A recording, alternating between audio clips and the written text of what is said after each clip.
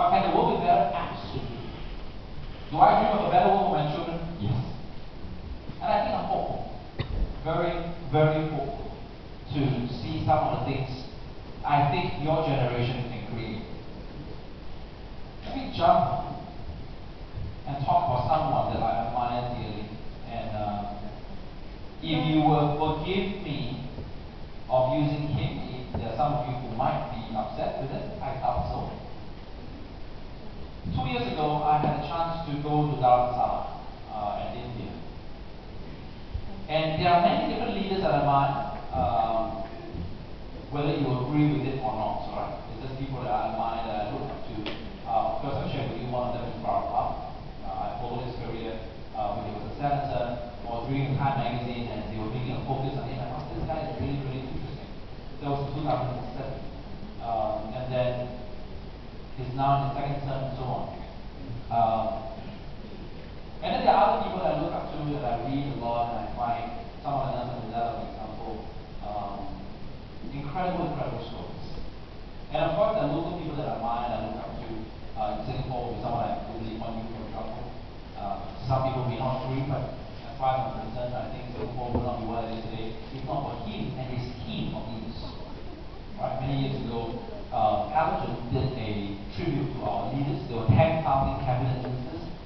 We got 10 of Singapore's artists together with 5,000 Singaporeans who put thumbprints on it. So it was in 10 locations, and we have 10 visitors. Singaporeans put thumbprints on National Day. And then the artist would take all those thumbprints and create an artwork.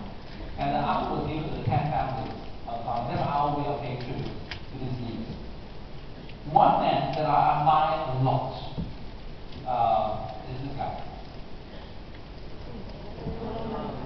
2 years ago, I had a chance of spending 40 minutes with His Holiness the Dalai Lama.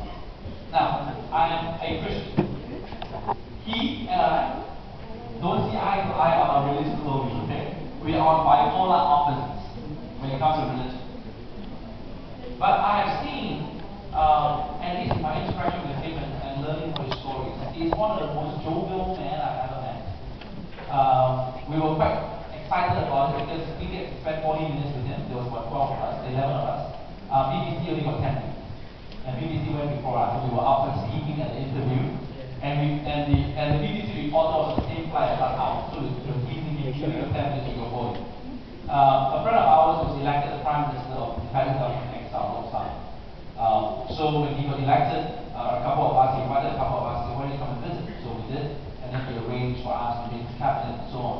I had a fantastic time learning about the things that's happening in China, things happening in Tibet and so on. Now, again, you got to listen to all that to make your own conclusions, okay? I'm not here to tell you what political views they are, but I'm going to tell you about this man. The Dalai Lama is known as both the spiritual leader and the political head of the Tibetan government in exile. Right? So the Tibetan people, they were exiled in the 1960s, they went to the Himalayas, and then they escaped. India opened up, and Nepal opened up, so they have 2 settlements that they've settled on. They have, now the country many in about 10 different places. A couple of years ago, the Tibetan government in exile, the Tibetan people in exile, ran the first free and fair elections. They ran in 10 countries in 2 days. 10 countries in 2 days, and a democratically elected Prime Minister, his name is Lok San, who never grew up in Tibet. He was a law professor at Harvard and a professor of Tibetan studies. When Lok San finally won, he won against incumbents and people who had been in Tibet who knew the Dalai Lama. But he won because the people wanted change. The people wanted a new leader who would take them to the new era of Tibet.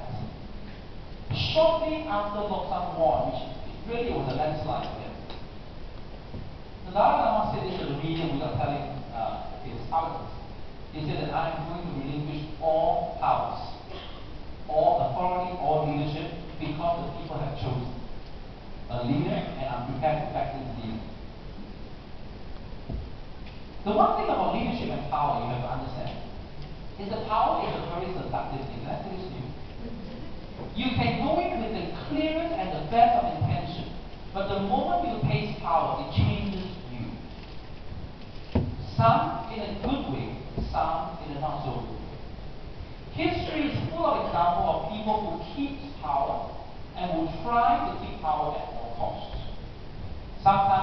even at the cost of human lives.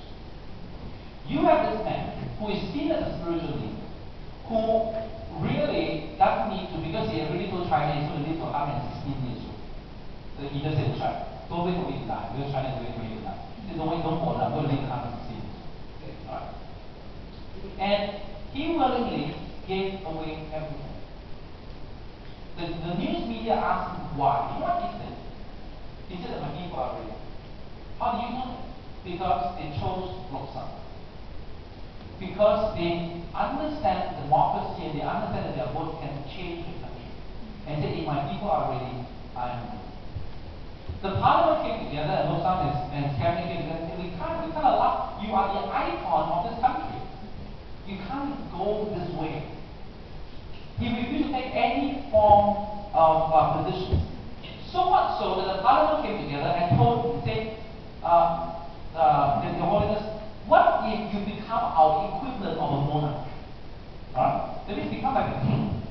Ceremonial, nothing, you're just a figurehead like most countries, so you don't have no power, it's just a monarch. You know what he said? Which really thought I thought this is a cool guy. He said this, if I am a monarch, I will need a queen. But I am a monk, so don't ask me. And he went on to be a tax-paying citizen. For that, and for the time that I spent with him, I found myself a new hero. We have very, very different views when it comes to religion, when it comes to afterlife, but you know what? I saw in him a man that I would say, you know what, I know why people would follow him willingly. Because he's humble, he's jovial, he's down to earth. And we asked them to say, no, if you have an advice for young people, what would it be? And this is what he said. He said, I will not see peace in my lifetime. Right? So this was the group, and you're going to see one of them coming later. He said this, he said, I will not see peace in my lifetime. But you will see peace in your life. Right? I will not see peace in my lifetime, but you will see peace in your lifetime. And this is what he said. Whether I am in heaven or I am in hell, I will be watching you to make sure that you will achieve the peace that we are fighting for. And I repeat that to a lot of conferences I speak. Because peace is something that I think we can show. But it requires us to think differently. Now, why do I bring up political thought? Well, if this happens already, it comes from your actions. Because I wanted to talk to you in our next session about different types of leadership. We ended the session talking about leadership as an influence, and I want to introduce to you another definition of leadership that I found to be extremely useful for me. I'm going to share with you some of the findings that I have found in my lifetime about leaders. What is leadership? According to Jim and Barry Foster, they write the book called The Leadership Challenge. Two Americans in California would become really good friends. They define leadership as the art of mobilizing others to want to struggle for shared aspiration. Now, if you do leadership studies, you will find one consistent pattern, which is that most leadership definitions are positive in nature. Most. There are very, very few and rare leadership definitions that have to do with negative. What is leadership? It's the art of mobilizing others to want to struggle for shared aspiration. Now, let me dissect that for you very quickly. You have to understand Jim. Jim, as an author, is a word freak. I find a word freak. Maura and I were talking about Word with Friends. Play Word with Friends. I'm not sure how many of you play Word with Friends? Okay, none. Yeah, but I think very interesting. I make a mistake. I played with publishers, wrong people to play with. He loves the English language. Now, most of us have dictionaries. How many of you have English dictionary? Okay. Oh, this is getting worrying. You should at least have an English dictionary. I have about 3 English dictionaries at home. Not because I use them that regularly, but because I keep losing them. You know how it's like? You want a dictionary and then you look for it, you can't find it, and you know, and back then, now it's all on the internet. Then you buy another one, then you find the other one, and then you need another one, and you find another one. I have 3. Jim has only 1 dictionary. His 1 dictionary is 32 volumes. 32 volumes of English words forming 1 dictionary. He's a word freak. Every word he chooses for this definition has gone through different iterations to find the right one. So, he art. Why is leadership art? The opposite of art would be, why is leadership not science? What do you think? Pardon? Cannot be quantified? What was said that it can? Because you can observe people's behavior. But it's something about art that is different than science. Science is a formula to it, right? Right? There's a formula to it for science. But leadership doesn't quite have a formula. Leadership in one sense is part of the creative aspect of an individual. Okay. And there are two, either you become a tyrant or a benevolent person. Yeah. When you use the skill to become a leader. And with that, these are only two strategies. Yeah. But you're using it in a manner conversely and simultaneously and with a bit of combinations in order for you to act with. Very good. So there are different aspects of leadership. Alright? One of the things that I love art. I was in Siam Reap. And I absolutely love the place. Angkor Wat is one of my bucket lists. You understand what the bucket list? Alright? It's before you kick the bucket, right? Angkor Wat was one of the places I wanted to visit. Was my bucket list. On the day I was there, guess what? You know there's two big towers, right? One of them was under renovation. So I waited all my life to go to Angkor Wat, and then finally I'm there was one of them under renovation. So I had to creatively take a photo with my head covering it. So that it looks nice, right? Anyway, Halong Bay, beautiful place. Angkor Wat, where's my Halong Bay? Angkor Wat, you have to visit it. It really is one. I love art. I almost bought a canvas from Siam Reap. It's actually a tapestry of royal gardens. I regret not buying it. Now the one thing about art you need to understand is that it's extremely subjective. Some people like it, some people don't. Agree? Yes. Right? That's art. Some people like it, some people don't. The art that you like very much, your friends may hate it.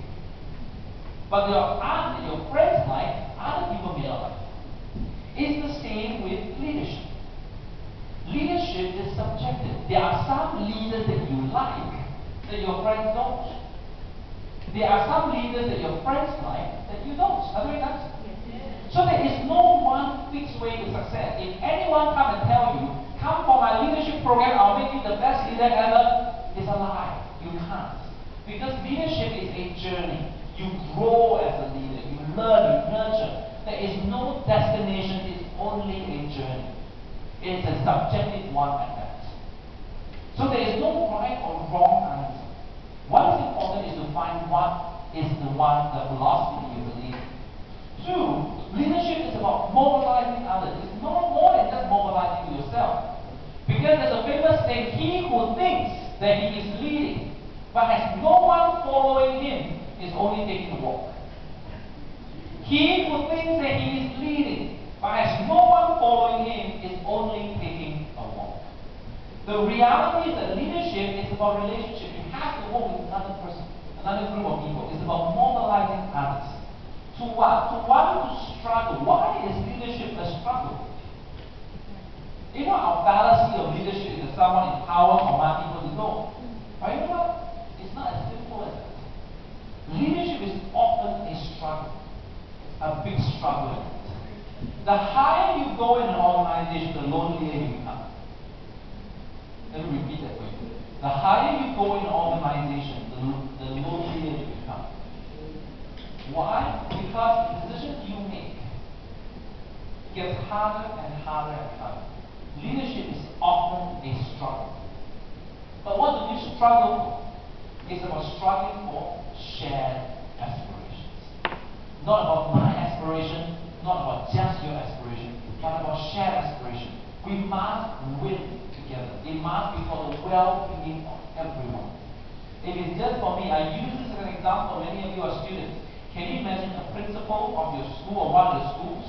A principal comes into the staff room and tell all the teachers, this year we're going to be the best school in the whole of Southeast Asia. We will work very hard. We'll be the #1 education, premier education institution of the whole of Southeast Asia. I want you to work very, very hard. 2 a.m., 3 a.m., get our students to study, because when we become the #1 and premier institution of Southeast Asia, I will get promoted. You think you'll follow someone like that? No. Leadership is about shared aspiration. But there's 2 more words in this definition that I want to bring you to. And it's the words want. Why is it important? Because you know what, as leaders we can force people to, did you know that? You can force people to struggle. The world are full of examples of leaders who force people to struggle. To a certain extent, as a parent, I have the ability to force my daughters to struggle. It's called violent class. Meredith, when she was 3 years old, knew that she wanted to play the violin. Every time we go past the music shop, they said, Daddy, I want to play the violin. Now, in my mind, I said, wait, you're 7 years old, then we'll start. But when she was about 4, she was asking me non-stop, I want to learn the violin. We started over the piano, but she said, I just want to learn the violin. So, taking that passion, I did what all parents would do, which is to get her the violin. But I made her promise me something. Now, don't say I'm evil, okay? This is a parenting style. Maybe you wanted to learn the piano when she was very young as well. I have an agreement with my children. I said, you want to learn an instrument, I didn't force you. Alright? Very early on, me and my wife decided that we will not talk to our children in baby languages. So we will talk to them like animals, since young. Right? So the way we communicate with them, because parents model the linguistic ability of the children. Right? If you talk in baby languages, that's what they will talk. Right? If you talk in full sentences, that's how they will follow. So we decided to talk with them in full sentences. So I told them, like I would with any of my staff, I said, you really want to do it? Yes, I want to. On one condition. You cannot give up. I don't care what you will say, you cannot give up, because it's your choice. And then Meredith said, okay. So today, she has a hard time trying to keep up with her practice. And guess what I remind her? I didn't make you choose violin, you chose yourself. You can't give up because you promised me. Parents have the ability to make their children do something and struggle. Right? So do leaders. Leaders have the ability to force people to struggle. But you know what? The art of leadership is mobilizing others to want to struggle. And it comes back to the Dalai Lama. When I was in Dharamsala, when Lok Sang won the election, he needed to form a cabinet. And when we were there, I met with this 74-year-old gentleman who was the Minister of Culture. And he had affairs. It's like he was a young man when he exiled together with the Dalai Lama. He was on the same troop with his holiness. After he went to Nepal and settled in India, he got a scholarship as a young man. He went to the States to study, got married in the US to another Tibetan lady. And they had children, and his grandfather now. He stays in Florida. Do you know how beautiful Florida is? No. I don't know, I've never been. But I'm told Florida is beautiful. I'm told the weather there is beautiful. Like, on winter it's like 16 degrees Celsius. Not alright? Okay. But that's where Disneyland is. Where Disneyland is coming that way. So, Florida is wonderful weather. Beautiful, beautiful weather. Dharamsala during winter, minus 24 degrees. He's a 74-year-old grandfather. He was asked by Lok Sang, can you come back and help? You know what he did? He came back. And I asked him this question. I said, why did you come back? Your family's in Florida, your wife is in Florida, your grandchildren in Florida. You are 74 years old. You are at retirement. You know what he said? He said, my leader asked for me, I have to come. Because this is my country. If I don't come, we will. The art of mobilizing others to want to struggle. That's what the magic of leadership is. And if we have the ability to inspire people towards a cause, say, you know what, I'm going to go out of my way to get this done. to do a lot of things that will change the way you and I live in this world. At the end of the day, it's all about mental models. Convincing people to change what they are used to. I'm going to leave you with 5 things that have served me very well. These are leadership lessons that I think, personally, when I was asked about my own leadership philosophy, I narrowed down to these 5 things. I'm still working on it, but I thought I'll share this with you.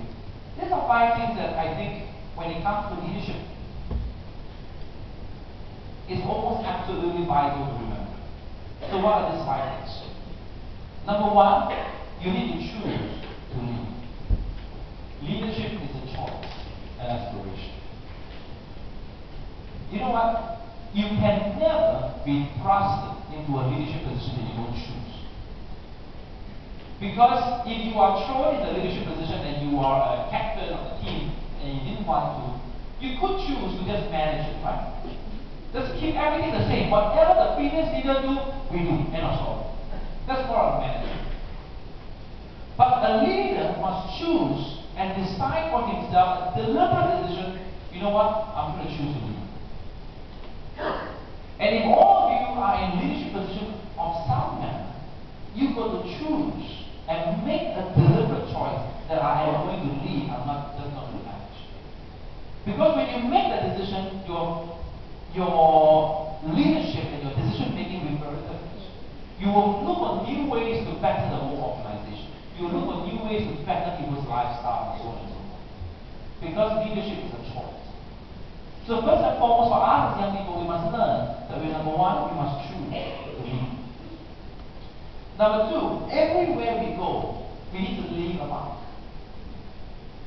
If we don't leave a mark, we become irrelevant to the community that we're with.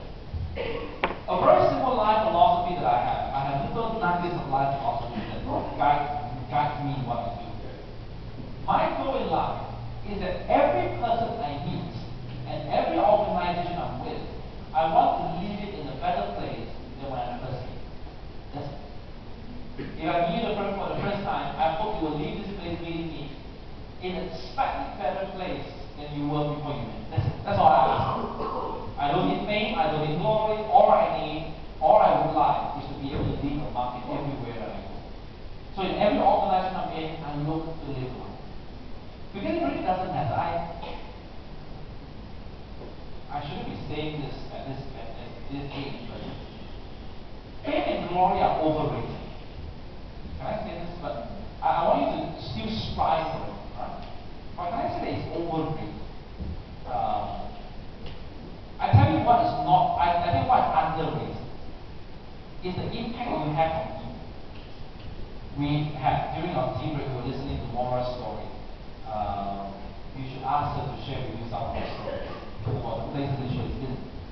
You know, the impact, the kind of work that she will put herself through in places in Sri Lanka, in the northern part of Sri Lanka, with the Tamil Tigers and so on. We don't talk about enough of people who are doing great things. We read a lot of all the celebrities and so on and so forth. We just don't spend enough time hearing stories of people like us, or doing things in a spectacular way. That's not my fame or glory, but you know what? The impact that we create is so long lasting that people will remember. So fame and glory in a world standard, I think is overrated.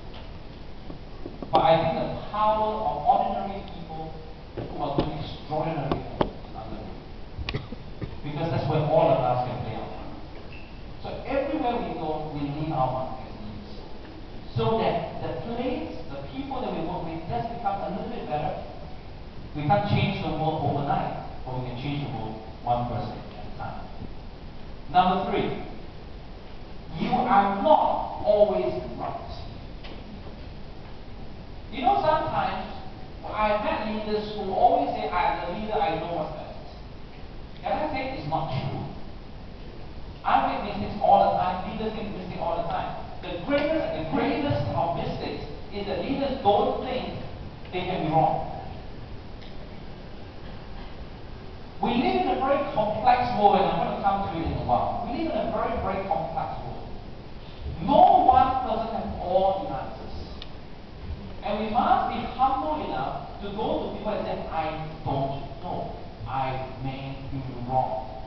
Tell me what you think. And if our staff or if our people that we lead come to us and say, I think we're making the wrong decision, we should at least be humble enough as leaders to say, you know what, maybe I am not right. I can be wrong.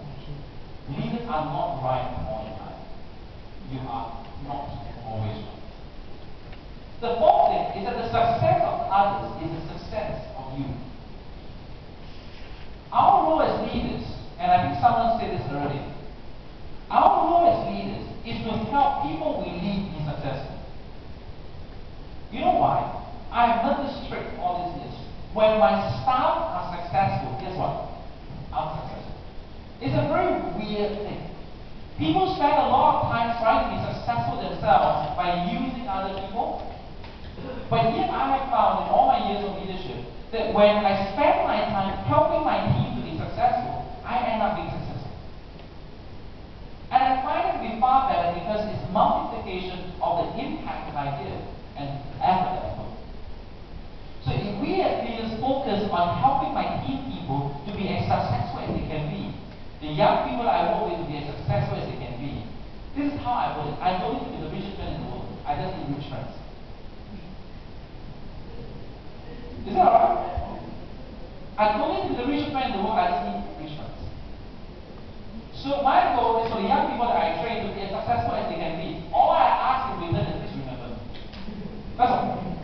You know, once in a while, fly me in a private jet and lunch. That's all I ask. I don't need a lot of things in life. I really don't.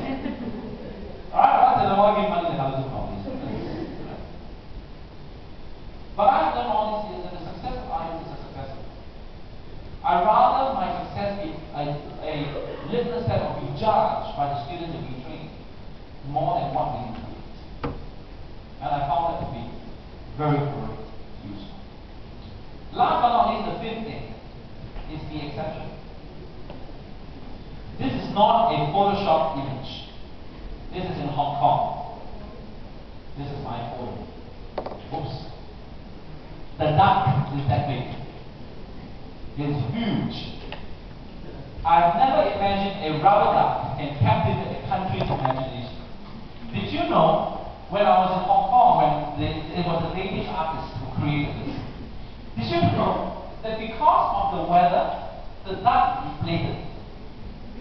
Alright? The duck deflated. It was front page news in Hong Kong that the duck deflated. It was the news in Singapore that the duck deflated. It is a duck. For Christ's